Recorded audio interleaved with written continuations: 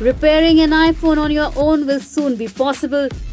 Yes, Apple Inc. has allowed some of its users to self-repair their iPhones and Mac computers, finally ditching its controversial move which allowed only its approved technicians from handling its devices and software.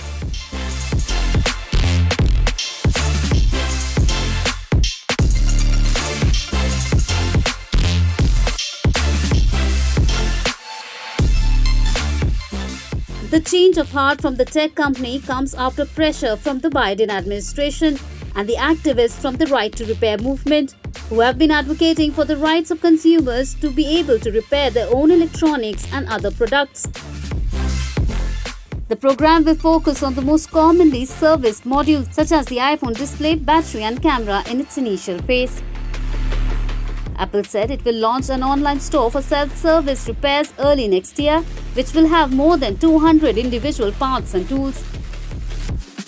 Following the repair, customers who return their used part for cycling will receive credit towards the purchase. Apple has emphasized that individuals who plan to take upon themselves to conduct a repair should be cautious regarding safety and should go through the repair manual first. Earlier in July, US President Joe Biden had signed an executive order calling on the Federal Trade Commission to curb restrictions imposed by manufacturers that limits consumers' ability to repair their gadgets on their own terms. The UK too had introduced right to repair rules, making it much easier for consumers to buy and repair daily use gadgets.